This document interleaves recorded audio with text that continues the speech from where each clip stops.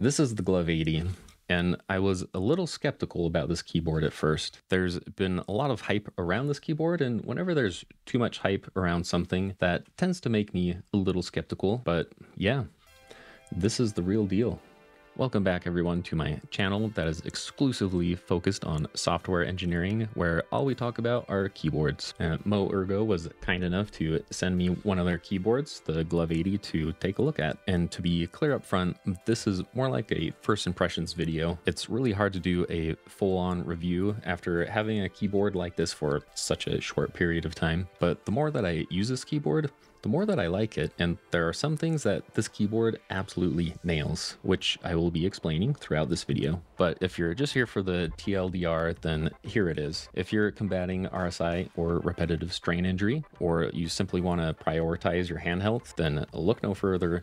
The Glove80 is the best ergonomic keyboard on the market right now, hands down. It's not all rainbows and butterflies, and this keyboard definitely is not perfect, but as far as ergonomics go, I genuinely don't think you can get better than this. In full disclosure, this keyboard was sent to me by MoErgo for review purposes, but this video is not sponsored. I'm not getting paid in any way for this, and although I did collaborate with them on making this video, all opinions are my own, and MoErgo did not see this video ahead of time. And I'm going to try my best not to make many comparisons with other keyboards, but some comparisons are just simply unavoidable. In particular, the Kinesis Adv360 Pro and also the Voyager, and I have absolutely been enjoying this keyboard. Being totally honest, I wasn't entirely ready to give the Voyager a break because I had been enjoying it so much, and this video does come on the heels of my video on this keyboard right here, but due to timing and how everything worked out, the Glove80 arrived on my doorstep a couple weeks ago. Normally, I'd have tried doing a first impressions video a little sooner, but maybe this will be more like a second impressions video. But I also had surgery on my foot the day the keyboard arrived, and so that kind of put a damper on things. But in order to give the Glove80 a full treatment, I set the Voyager aside, and I've been using the Glove80 as my daily driver for about 2 weeks now. And I know a lot of you have been asking for a comparison video between the Glove80 and other keyboards, especially the Voyager and the Kinesis Adv360 Pro. I will be doing a full comparison video between the Glove80, the Kinesis, the Moonlander, and the Voyager, so you know what to do. Hit the subscribe button, and if at any point you find this video helpful or informative, do me a favor and hit the like button. I've essentially been working a part-time job on top of my regular 9-to-5 job, and also being a father of 3 young children. And actually, you know what? I will be dedicating all of the likes of this video to my wife, because without her, none of this would be possible. I have no idea how one goes about dedicating video likes to someone. Maybe I'll give her 1 hug per like, because, you know, she's definitely not overstimulated by the end of the day from constantly being touched, poked, punched, and sat on by her children, or, you know, anything like that. Anyway, apologies for that lengthy intro. Let's do a quick overview of the features on this keyboard. And I'll keep this brief, but it's programmable, it's split mechanical, columnar mechanical keyboard with low profile mechanical key switches and palm keycaps, as opposed to PBT like on the Moonlander or ABS on the Kinesis Adv360 Pro. And as you can see, it also has RGB lighting and a tenting mechanism with these legs right here, a removable palm rest, which are screwed on there really tight. These are like lug nuts. Right, so it also supports Bluetooth pairing with up to 4 devices, and of course a wired connection over USB-C. Okay, so my very first impressions pulling it out of the box and typing on it for the first time. My very first thought was, wow, this is light. Which is funny because one of my first thoughts when holding the Voyager right here, which is much smaller, was, wow, this thing is heavy. So I weighed them, and it turns out the Glove80 is only slightly heavier than the Voyager. And I feel like this is mentioned in every review video I've watched about how light this thing is, but it still took me by surprise at how light it is. And it also came with a travel case. And yeah, it's kind of big. It takes up a lot of space in my backpack. If you wanted to, you could also just wrap the keyboard up in like a t-shirt or a sweatshirt or something like that and just toss it in your backpack and it would be totally fine. This keyboard is made out of very tough plastic and it would have no problem surviving in a backpack, but more on the travel case later. So let's talk about the build quality. The keyboard is made out of a blend of PC or polycarbonate and ABS, which results in a plastic that is very tough and scratch resistant. It also has a high heat and impact resistance, and it's why this keyboard can be so light but also solid and durable. I feel like I've seen a mix of opinions where on one hand, some people say that the build quality is excellent and other people have been less than impressed. And really the only issues that I have with the build quality have to do with the gaps in the seams here on the end of the thumb cluster, which are really just a cosmetic issue and a side effect of the injection molding. But this keyboard feels very solid sitting here on my desk, and it accomplishes exactly its design goals of being an incredibly ergonomic keyboard. And the design of the Glove80's keywell is actually quite intricate, and it was a difficult engineering problem to design a mold that would work during the injection process. I'm not going to attempt to explain it because I won't be able to do that, but the overall attitude that I got was that they are not willing to compromise on ergonomics for anything, even something as silly as having these exposed seams here on the thumb cluster. And I think that's kind of a theme that you might notice throughout this video, is that they really just are not willing to compromise on ergonomics for anything. Anyways, moving on, I love that the power buttons are actually buttons and not switches. I far prefer this to the switches on the Kinesis Adv360 Pro, which are these things right here.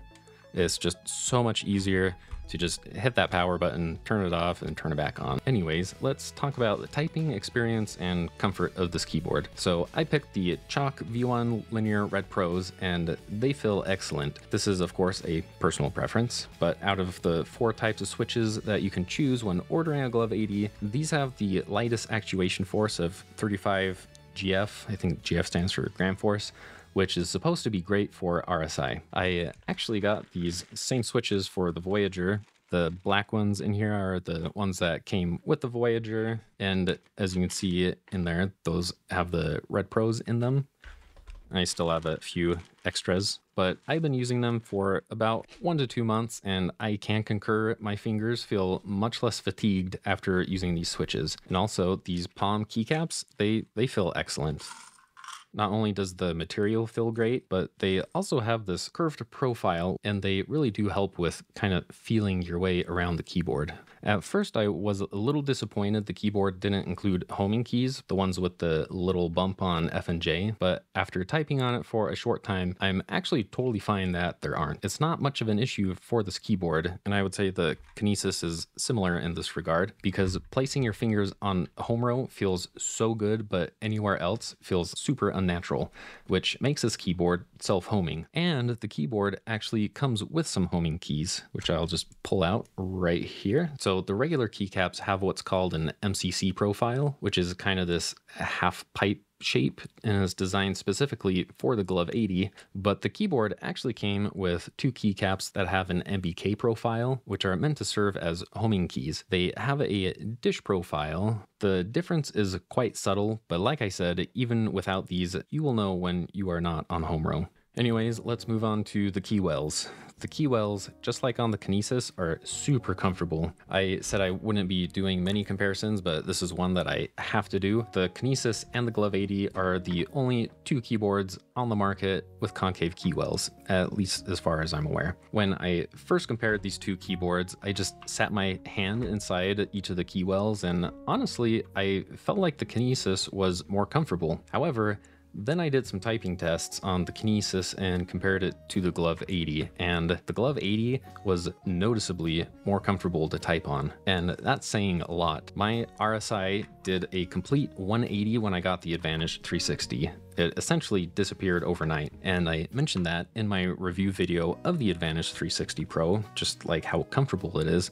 So To say that the Glove80 feels noticeably more comfortable to type on is saying a lot, and the Glove80 accomplishes this in a few ways. First, Q and P and 1 and 0 are noticeably easier to reach compared to the Kinesis. Also, T, G, and B, and on the right side, Y, H, and N also require less movement. The bottom row also feels more natural to reach when compared to the Kinesis. I wouldn't have been able to point this out myself, but there was an article put out pretty recently by this guy named Daniel De Koch. Sorry if I mispronounced that. I'm full-blooded American. But he points out that although your fingers are different lengths when held out like this, especially the pinky is going to be quite a bit shorter than the rest of your fingers, as you curl your fingers, they're actually a lot more comparable in length. And this is something that the Glove80 takes into account, leading to a more natural position for the fingers on the bottom row. And something I've noticed about my particular flavor of RSI is it's really just tons of small but uncomfortable movements that get my RSI to flare up. And by uncomfortable, the kind of discomfort that doesn't really even register in your brain. But as I type, I've noticed that I need to kind of keep my hands a little floaty so that when I hit, for example, a key on like the outer column out here, my whole hand moves as opposed to anchoring my palm on the palm rest and kind of doing a little stretch. This tiny extra little stretch has been the cause of so much pain for me. However, after typing all day, my hands get tired, and without even being aware of it, I start anchoring my palm on the palm rest. They're just tired and they just want to rest there. And then I start getting that stretch rather than being a little more floaty. I'm kind of exaggerating the motion here on the keyboard and also on the Glove80. It's kind of hard to show me doing this incorrectly. But if we pull out the Kinesis Advantage360, the Q right here is just a little further away, just enough that like I kind of have to do that uncomfortable stretch. This is especially true like here trying to hit tab. This actually isn't tab because I've totally remapped this keyboard, but hitting tab or like shift and control, they take just this little bit of a stretch. And it really is small movements, but if anything I've learned in this journey is that small movements can have a huge impact on RSI and just overall comfort of typing. But if we come back here to the Glove80, this Q is it's just so much easier to reach. And that's a good segue over to talking about the thumb cluster, where yet again, I think the Glove80 really shines.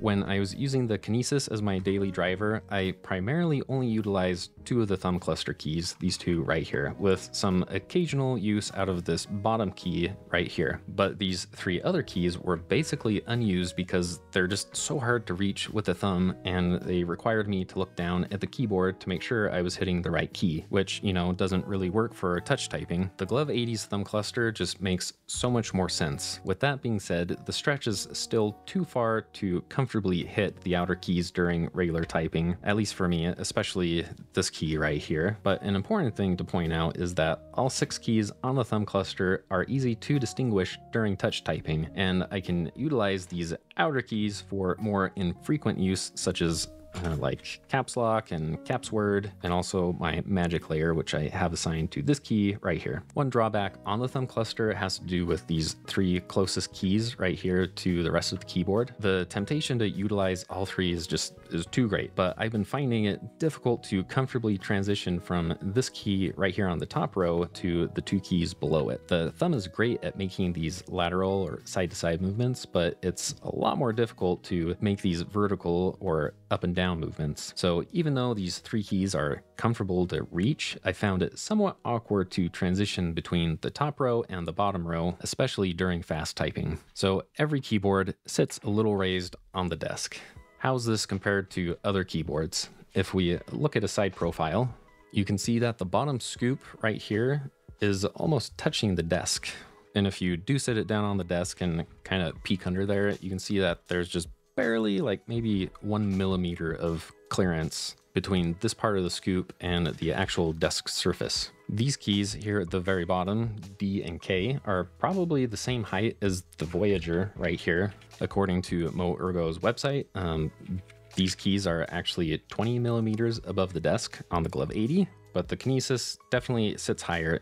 I've personally never really found this to be a problem though, like how high off the desk the keyboard sits. And I think it can easily be accommodated by like a standing desk or a different chair position. There's actually a lot of moving parts when it comes to ergonomics. And if we're being real here, the keyboard is only one piece of the puzzle. I've actually in recent months been forming the opinion that your choice of office chair actually plays a bigger role in keyboard ergonomics than most of us may realize. It doesn't seem very obvious at first, but it makes a ton of sense when you start to think about it. Now let's talk about the tenting. This to me was the most frustrating part of this keyboard's design. And I know saying that is going to irk the people over at MoErgo, but I'm just saying I'm not a fan of the tenting mechanism. But they truly are not willing to make any sacrifices to ergonomics. Even though this keyboard is relatively new to the market, it was an 8-year journey for Steven and Chris, the other co-creator of the Glove80, and they went through over 500 ergonomic experiments and hardware prototypes and more than 6 years of testing. When I told Steven that I wasn't a huge fan of the tenting mechanism, he seemed a little exasperated and explained they've built and tested just about every tenting system there is. But this was the only system that could satisfy all of their requirements for getting the best ultimate ergonomics. It seems simple, and it is simple, but it results from years of testing and refinement. Plus, conveniently, it doubles as a built-in mounting system. So this mechanism of unscrewing these legs allows for very precise fine-tuning of the tenting angle. With that being said, I would almost prefer the convenience of the step system on the Kinesis over the threaded M4 legs here on the Glove80. But once again, the design philosophy on this keyboard is all about getting the best possible ergonomics, something Steven and Chris have made clear is not something they're willing to compromise on, even if it means having a rather tedious mechanism for tenting. But can you guess what, ironically for this keyboard, is really horrible on my fingers, wrist, and especially elbow, is doing a lot of twisting motions to adjust these legs. The excessive amount of screwing can really make one question their life choices. Not a sentence I thought I'd ever be saying on this channel, but on a practical level, it's rather time consuming. I've spent more time than I'd like to admit finicking with these legs to find the most comfortable angle. However, even though there's 10 legs on total, this is a fixed leg right here, but there's 1, 2, 3, 4, 5, so 10 in total. I've discovered that I can get away with only adjusting these 2 legs on each side. This one right here would add a little more stability, but I found that I can just kind of ignore it. Not sure, that's not official Glove80 advice, so yeah, moving on. Another thing that I wasn't too impressed with is that the legs have a little bit of wobble to them, and this gets more pronounced the further the legs stick out from the studs. Obviously, it'll wobble a lot if you completely take it out, but that has a decent amount of wobble. However, the keyboard does come with some extra O-rings and nuts specifically for this problem. So let's see, if I just take out this leg right here, grab a nut, and their user guide goes through this, although to be honest, it was giving me a headache to read over that. So I'm sorry, Steven. I'm not sure if I even understood it correctly. Oh man, okay. I swear I'm not an idiot most of the time. But if you put on one of these M4 nuts right here, I think in the user guide, it doesn't actually say you have to put on an O-ring when you have the legs extended really far out, but I'm gonna put it on there because it feels right.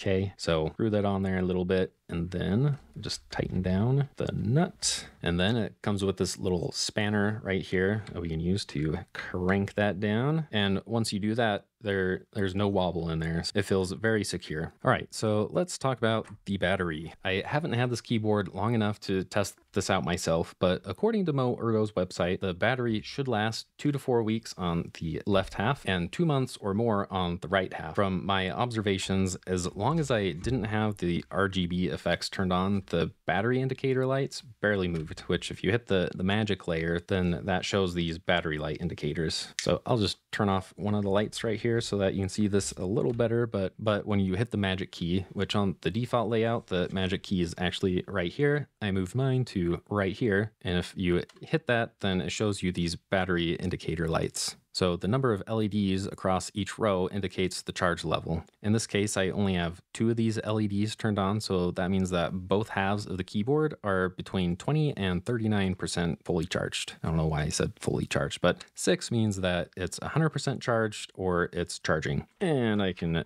verify that we'll just plug it in real quick, and it does take a second for it to show up. So we'll just sit here and wait. Well, I will sit here and wait.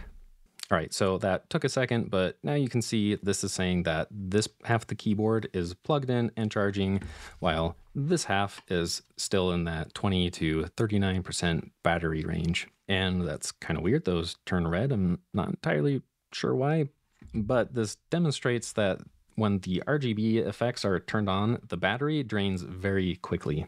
I'm not sure when I started recording and working on this video. I've been sitting down here for, I want to say like 3 hours. Wow, has it been that long? Yeah, I really suck at this. But yeah, so about 3 hours, and when I started, oh look, it just went down even further. But when I started recording, these had been charging overnight and had a full charge, and you can see that the battery life has already drained quite significantly. In an earlier test that I did, which was not at all scientific, it only took about 5 hours to drain the battery to the point that the RGB lights automatically shut off. I didn't catch the exact timing because I wasn't sitting here at my desk when the RGB lights turned off, but this actually highlights kind of a nice feature of this keyboard. When the battery gets to 20% charge, the RGB lights will automatically dim to half brightness, and they will completely disable at 10% battery, which is an awesome preventative measure to stop you from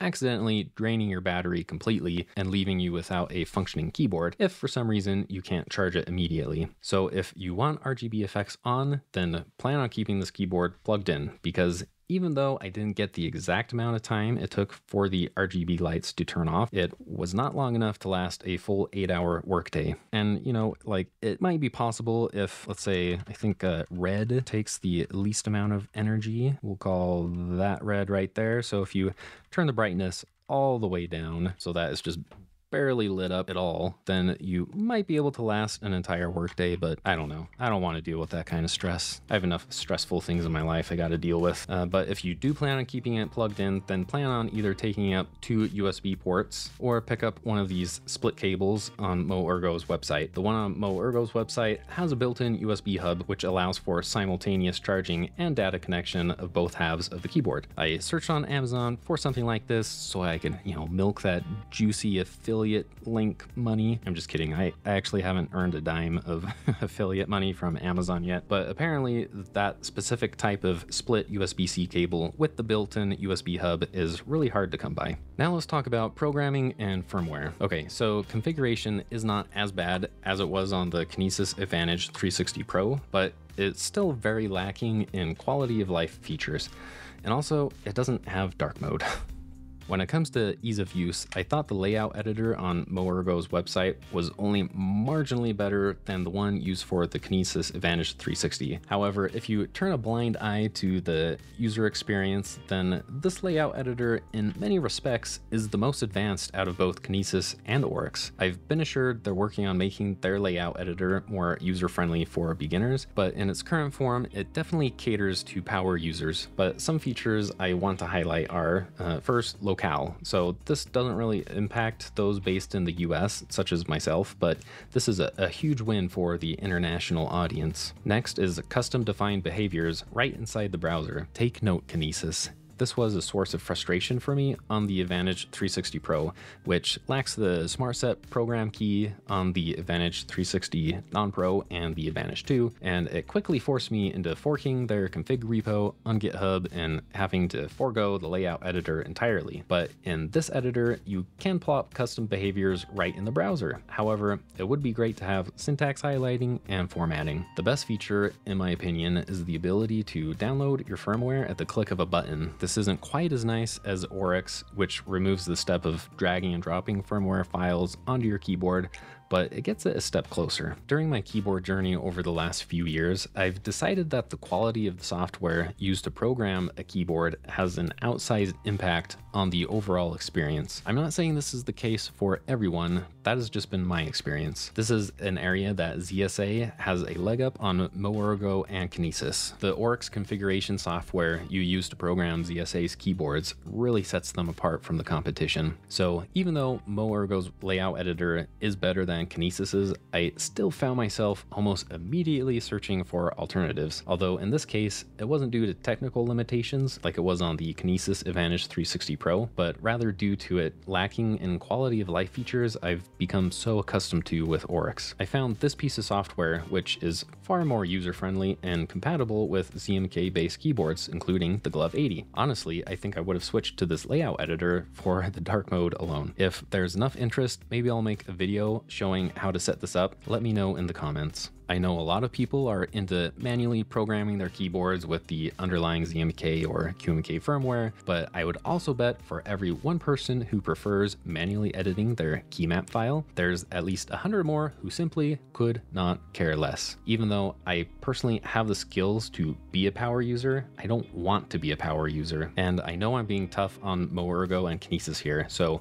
to be fair, MoErgo's layout editor is only about 6 months old, and they have been making pretty rapid progress on it. So moving on, the RGB lighting, as you can see, it's there, it exists, but it felt kind of disappointing. It's one of those features I find useful for highlighting specific keys, kind of like the magic layer here, and also for providing visual feedback about which layer I'm currently on. But per layer RGB lighting isn't currently supported by ZMK. So for RGB lighting, I was hoping for easy configuration out of the box, but it looks like this feature is going to be held up until it's added to ZMK. Now, as far as Bluetooth goes, it just works, and it's so refreshing after the Adv360 Pro. Occasionally, the right-hand side will lose connection with the left, but that only happens after flashing the firmware, and it always reconnects immediately after turning it off and then on again. All right, let's talk about portability. So I already mentioned that it comes with this travel case, and this is a great addition to have, although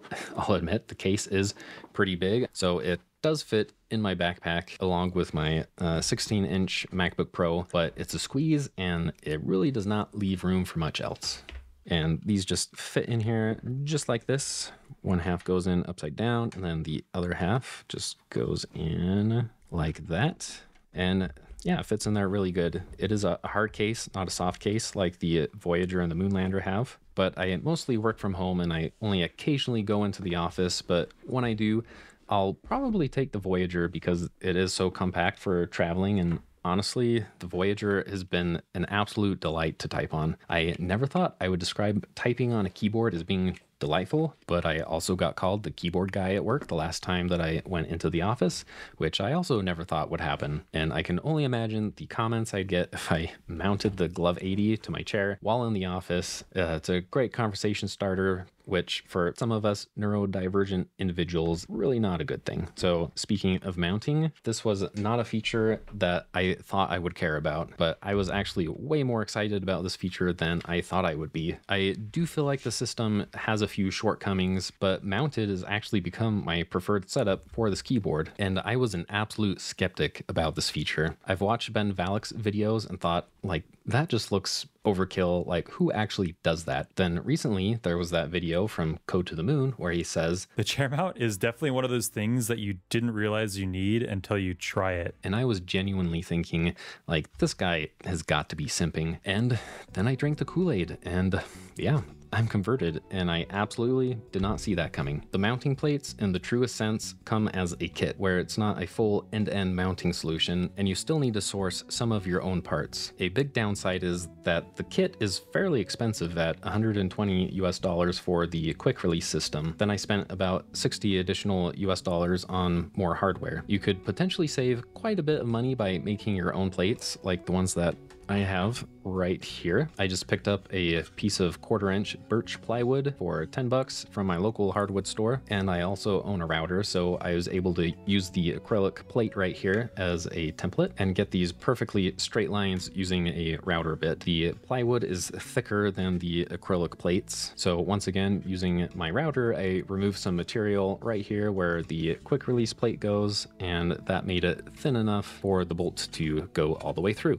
So moving on, I ended up getting these small rig articulating arms arms, which lock into place when you tighten them down. So if I just crank that down, then like this is very tight. I was worried they wouldn't be able to bear the weight of my hand while resting on the keyboard, but it's surprisingly very rigid once you lock it down. Also tried these clamps out right here, which work good for attaching to thin spots like on my chair right here. This is the Herman Miller Embody gaming chair, but it really struggled to hold on to thicker mounting points such as here on my armchairs and here on the edge of my desk. So these weren't really working out for me, and instead I ended up getting these C-clamps right here. And this is future me here discovering that my audio cut out at this point in the video. But the overall gist was, if you want to mount your keyboard onto your desk, then I suggest getting some of these C-clamps. Admittedly, their build quality is pretty crappy, but for the price, it's not a bad deal. However, they don't have as much reach as the other clamps, so I had a hard time getting them to work on my chair. But really, your mounting options are determined by your setup, such as what chair and what desk you have. To wrap things up, you will not find a more ergonomic keyboard than the Glove80 currently on the market. The learning curve for these keyboards is always going to be really difficult, but this keyboard heavily caters to power users. In talking to MoErgo, they're aware of this and making strides to improve the onboarding process and learning materials for those who are new to the Glove80. In general, there's a lot of nuances that you don't expect when using this keyboard, all of which is covered in their 56-page user guide. So if you get this keyboard, then I hope you enjoy some light reading. The tripod mounting kit is a very intriguing feature that I didn't think I would be excited about, but I've liked it so much that I'm seriously considering ordering the mounting kit for the Voyager. Although do be aware that the mounting kit is just a kit and you're still going to be responsible for sourcing your own parts and doing a little extra work. The layout editor exposes advanced features, but it still lacks many quality of life features that I've become accustomed to with Oryx's layout editor, but it's only been around for 6 months compared to Oryx's, which has been around for more like 8 years. So this is something to keep an eye on in the future. Overall, the Glove80 is an excellent keyboard, despite some flaws. And if I were Kinesis, I'd be feeling pretty nervous by now. And that is it for this lengthy video. Make sure to subscribe so you get notified about my next video when it comes out, which will be about something, I don't know, I haven't decided yet. But this channel is exclusively focused on software engineering, so most likely it'll be on keyboards.